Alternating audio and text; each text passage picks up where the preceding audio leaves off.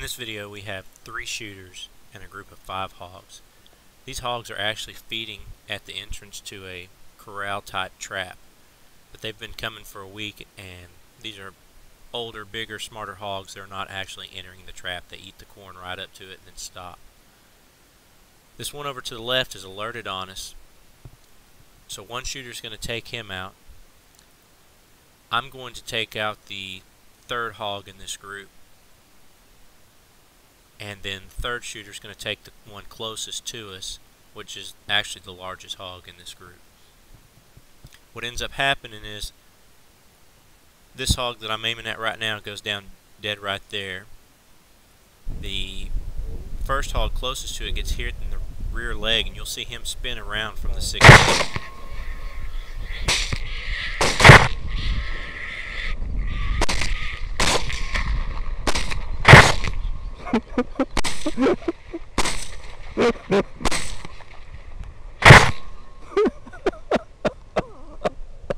Sorry.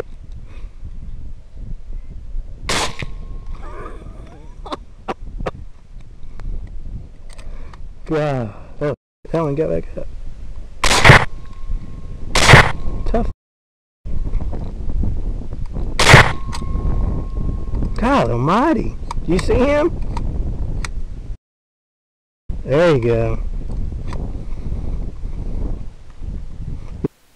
We're going to play it back in slow motion. The first hog I shoot goes down dead. Doesn't even move, doesn't twitch, anything. They're done. You see the hog to the right here. He took a hit to the rear leg. It spun him around and slowed him down where he didn't get out of there. So I gave him another shot to the chest cavity there. You saw the hit. This hog took a 5.56 VMAX to the spine, and he was anchored also.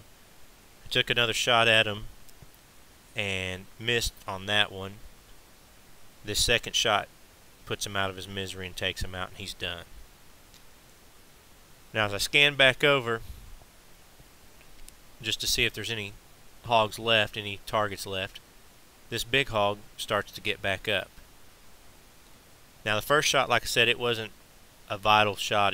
It was a leg shot, just spun him around. But the second one was straight to the chest. There's a 3rd shot on him. That one went into the chest again. This is a 6.8 shooting a 120 grain SST bullet.